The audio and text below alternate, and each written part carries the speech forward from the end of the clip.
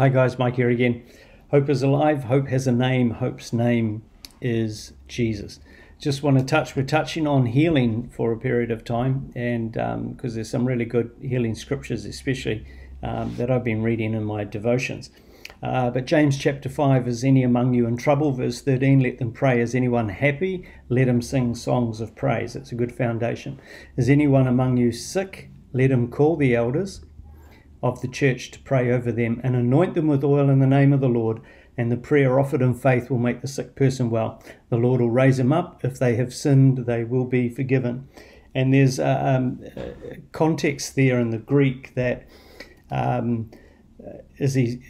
the person is actually sick of sin, that he's been constantly sinning, and that's why he's physically not well, or they're physically not well. It relates to 1 Corinthians 11:30, where Paul says, why are so many of you weak and tired and even asleep? It's because of your weakness and because of sin. And in this case, the person here in James can't go to church because of the sickness, so he asks for the spiritual leaders to come to him and pray over him. So it's not just a physical sickness, but it's also a sense of a moral sickness in there as well. It actually says somewhere else that he's weary. He's tired out.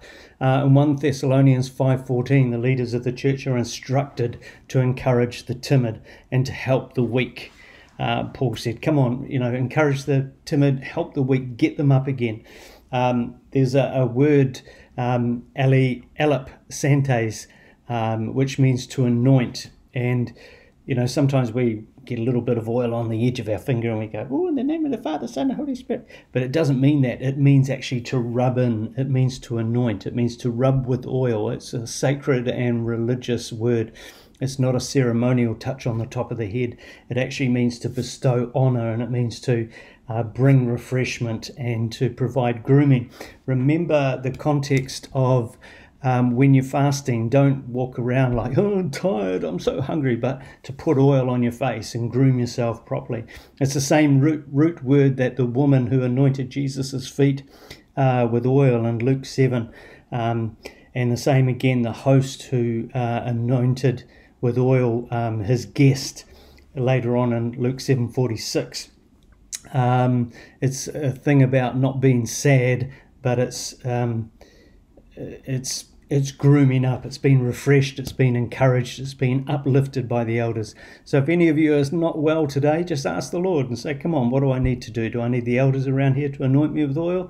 And make sure that they just don't tap you on the head. Make sure you get a good grooming, a good refreshing, and a good uplifting.